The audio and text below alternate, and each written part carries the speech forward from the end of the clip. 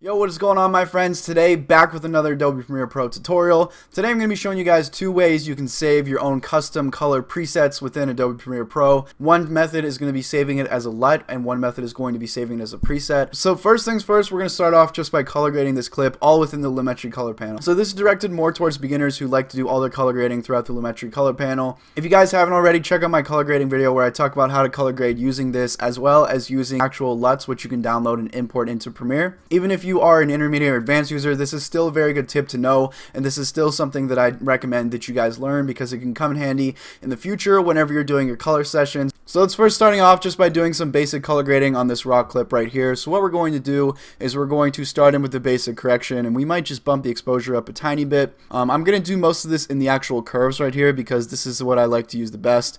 So for this, what we're going to do is we're actually going to raise this up just to give it kind of that like vintage kind of feel where we're washing out the black. So if you raise the bottom of that line, you'll see that the dark in this image is just going to get washed out a lot, and that's how you really get that kind of like vintage type color grade.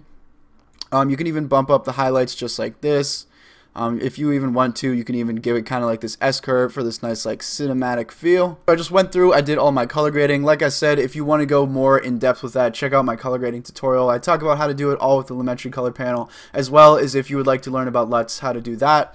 So once we've done this, you can see here's the before and here's the after of what we just did with just that little, with just the Lumetri color panel. You can turn it on and off in the effect controls right here if you want to see the before and after. So this is what we're going to do to be able to do this. So say you already did your adjustments through your Lumetri color. You don't want to do it through the cube route or through the LUT route because you don't want to go through all those folders or any of that. You just want something you can drag and drop onto your footage.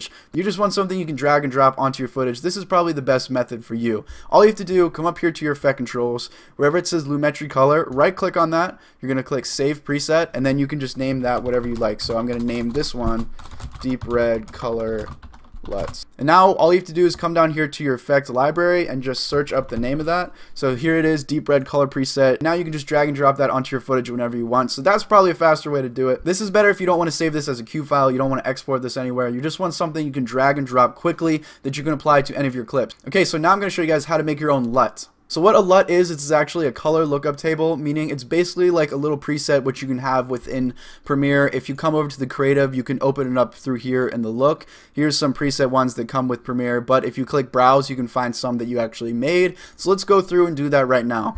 So what we're going to do is come up here to your Lumetri color panel, wherever it is on your setup. Everyone's workspace is going to be different. Just make sure you're in color, and then make sure you find wherever your Lumetri color panel is. You'll see these three little lines right here that actually kind of highlight whenever you hover over it. So right click on that, and we're going to click export.cube. And what we're going to do is we're just going to save this on our desktop, and I'm going to name this something like deep red. You can name it whatever you would like. So this is actually going to create that .cube LUT file. So what you can do is export this, put it on your website, put it available to download. You can even make your own LUT packs doing this method. It's different from the method that I do using Lightroom, but this is definitely a viable method to actually create LUTs and to be able to work on making your own LUT packs if you are interested in that. So I'm just going to save this into the desktop, and then what I'm going to do is I'm just going to open up a file explorer.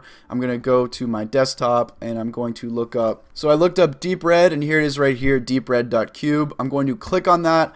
I'm going to click Control X or Control C to either cut or copy this file, and then I'm just going to go and find my file folder where all of my LUTs are located for Premiere. So the way to do this is just click on My PC. You're going to find your hard drive, so this C hard drive right here. We're going to go to Program Files.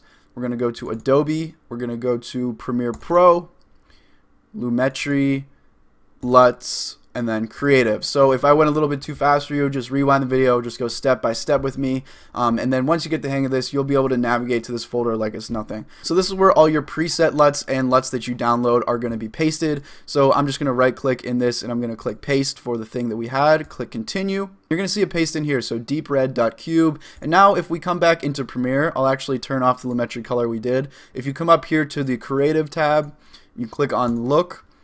You click on look, and then you go to browse.